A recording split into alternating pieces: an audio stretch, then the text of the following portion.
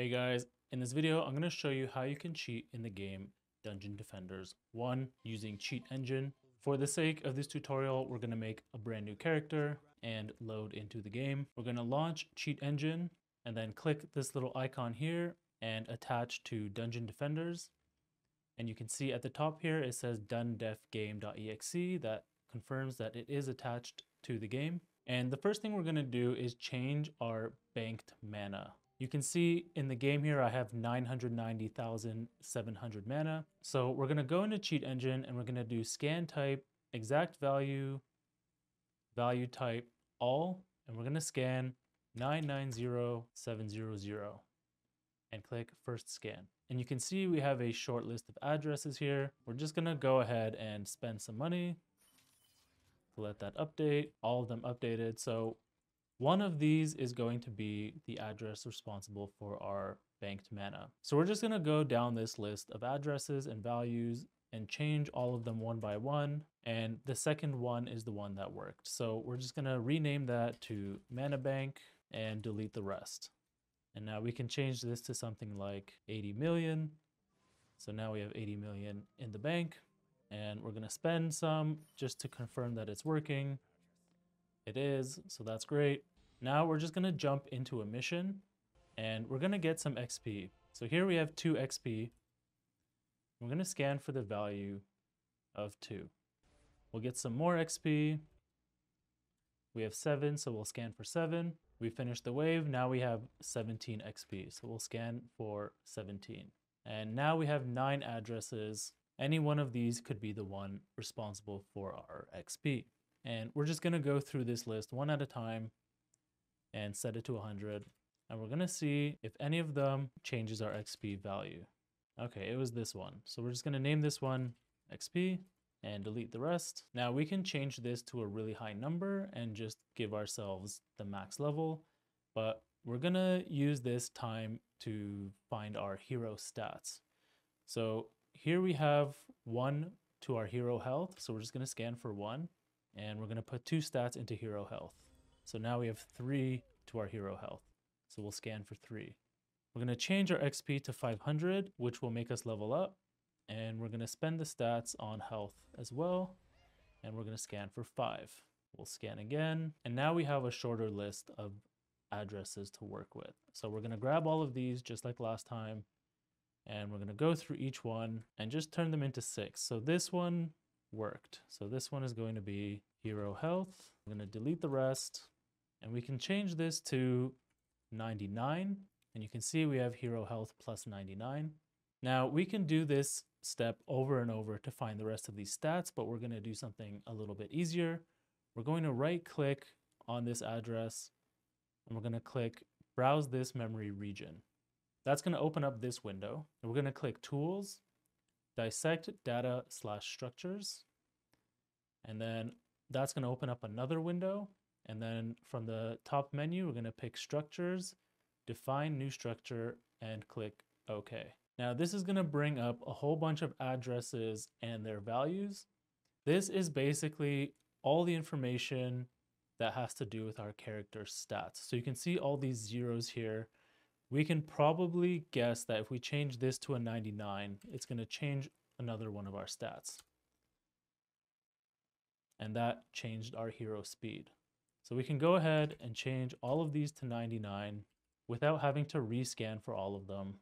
And that's a really easy way we can edit our hero stats. Now, there's a lot of addresses and values here, and there are a lot of things you can change in this game.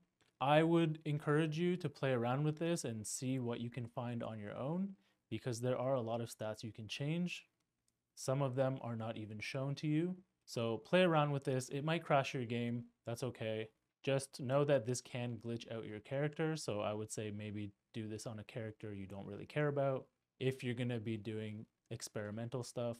Next, we're going to find the mana that we have in game, which is 43. So we'll do new scan and we'll scan for the value of 43. We're going to pick up some mana orbs. Now we have 46. And you can see we have 5 addresses to work with. Now this part is tricky because it's not going to update the mana as soon as we change it. One way we can do this is to look at our upgrade defense option here where it says you need at least 100 mana. So what we're going to do is just change these to 100 one at a time and see if that option becomes enabled. Okay, that was the one to do it. So we'll just call this one max mana and delete the rest. We're going to set this to 2000 and we're going to check this little box here and that's going to freeze the value. And now we have enough mana to create whatever tower we want as well as fully upgrading them. We can also take a look at our defense units, which is 6. So we'll do first scan 6 and we'll build a tower and now it's 9. So we'll scan for 9, build another tower, scan for 12. And now we have 3 addresses to work with. So we'll add that to our address list. And one at a time, we're just going to change them to something like 5. And we'll build a new tower. That wasn't it. So we'll try the other one. Build a new tower. That wasn't it. And we'll try the last one, set it to 5. And we'll build a new tower. And that was it. So we'll just call this one defense units. We can freeze it at 8. So now we can build infinite towers with no limit. We can also do this to give infinite ammo to ranged characters. You can see we have 25 crossbow bolts. So we can just scan for 25, shoot one of our bolts, scan for 24, shoot another one, scan for 23. And again, we have 3 addresses. So we'll just change them to 25. We'll call it ammo. And now you can see we have unlimited ammo without any need to reload. This can also be done to make sure that your Eternia crystal has infinite health. An easy way to do this is to go up to your Eternia crystal, see how much health it has for your level. For this level, it's 1500, so we're going to scan for 1500. And we're going to set the scan type to decreased value. And we're not going to scan just yet. We're going to start the wave and we're going to let some monsters hit it. And as they hit it, we're going to keep scanning for decreased value and we're going to find it quick and freeze it. And that's going to give it infinite health. Okay, they're about to hit it. Next scan, next scan. All right, we have 2 values here. We're just going to go and freeze both. And now you can see it's stuck at the health that we froze it at. And now we can take our time clearing the level. And that is a really easy way that you can cheat in Dungeon Defenders 1 using Cheat Engine. If the video helped you, remember to give it a thumbs up and subscribe to the channel to show your support. I'll see you in another video.